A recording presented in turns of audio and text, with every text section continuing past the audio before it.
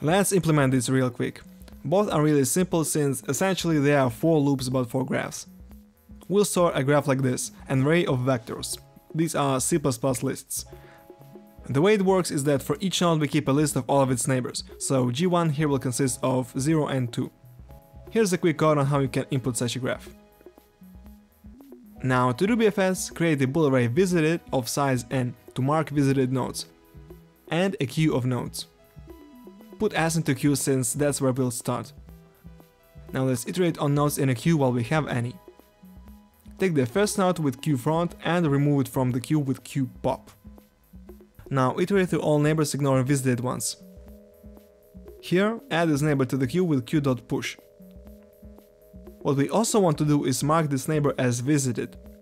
Even though we didn't visit this node yet, we want to prevent adding it to the queue twice. For example, here. Also mark the starting node as visited for the same reason. And with that, BFS is done.